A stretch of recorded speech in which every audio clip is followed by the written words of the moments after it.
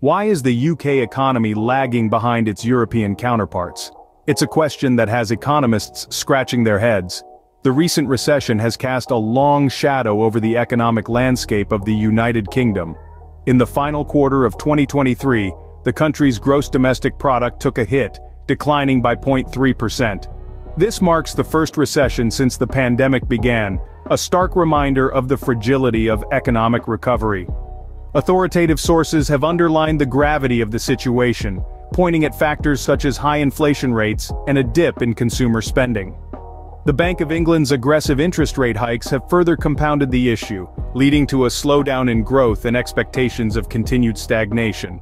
So the question remains, why is the UK struggling while others thrive? To understand the UK's economic struggles, we must first identify the key contributing factors. Let's begin with an examination of the high inflation rates. These rates have been climbing steadily, placing a significant burden on the average consumer. As prices rise, people find their purchasing power diminished. This leads to a decrease in consumer spending, which is a vital component of any thriving economy. When consumers aren't spending, businesses aren't earning, and the cycle of economic growth grinds to a halt. Next, let's delve into the impact of the Bank of England's aggressive interest rate hikes. Ostensibly, these hikes were implemented with the goal of curbing inflation. However, they have had a significant impact on the overall economic growth. Higher interest rates mean higher borrowing costs, which can deter investment and spending. For businesses, it makes expansion more expensive and risky.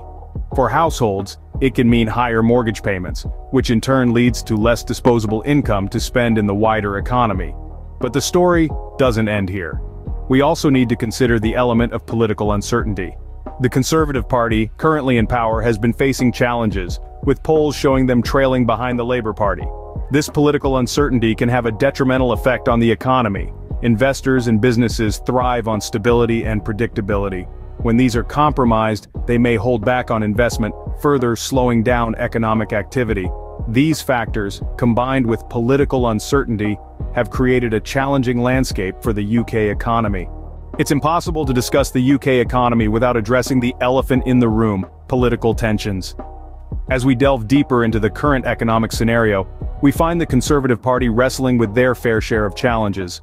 The most prominent among these is the contemplation by Prime Minister Rishi Sunak of calling for a general election. This decision, albeit a crucial one, is not taken lightly.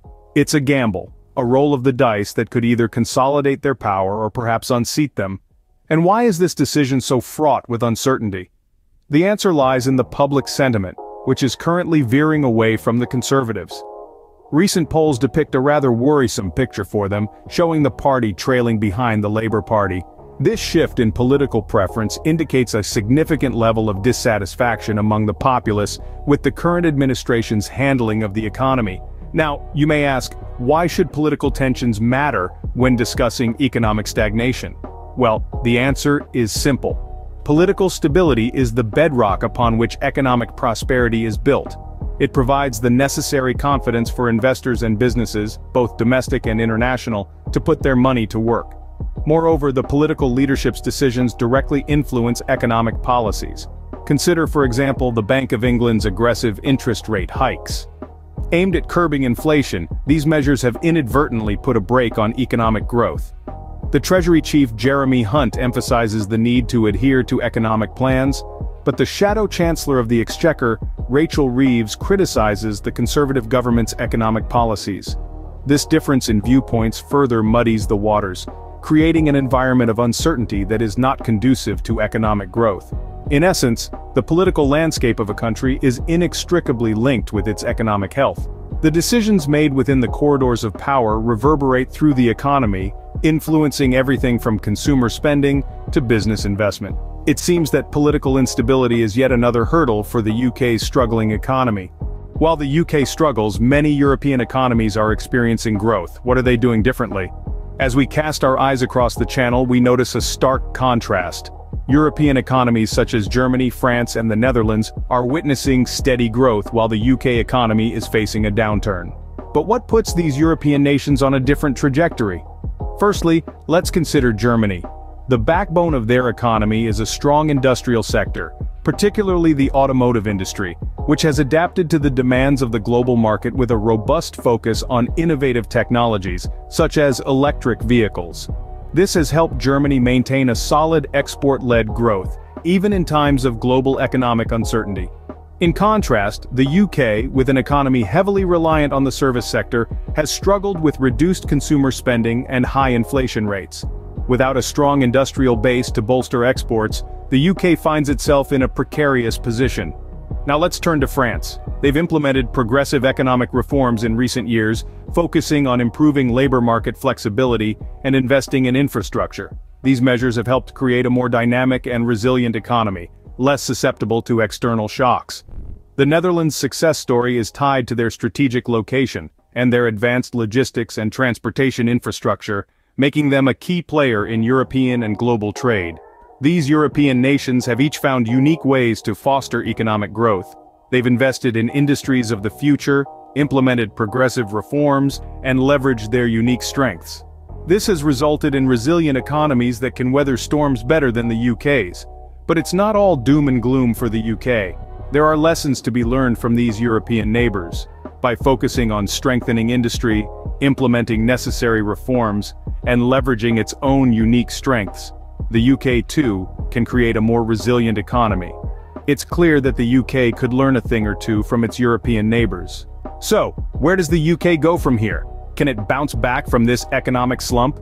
The answer to these pressing questions lies in the strategic decisions made in the coming months. One potential road to recovery lies in adhering to the economic plans, a course of action emphasized by Treasury Chief Jeremy Hunt. A steadfast commitment to these plans could help stabilize the economy and restore faith among domestic and international stakeholders. But it's not just about sticking to the plan, it's about evolving it, making it more responsive to the changing economic landscape. There's also the need for a critical review of the existing policies. Shadow Chancellor of the Exchequer Rachel Reeves has been vocal in her criticism of the Conservative government's economic policies. She points to high inflation rates and reduced consumer spending as indicators that the current approach is not working. Her voice echoes the sentiments of many who believe that a shift in economic strategy is necessary for the UK to regain its footing. Could a more progressive economic policy be the answer? Could more strategic investment in key sectors, a more balanced approach to taxation, or a more aggressive stance on job creation and wage growth help turn the tide? These are some of the options that could potentially be explored. It's clear that the road ahead is fraught with challenges.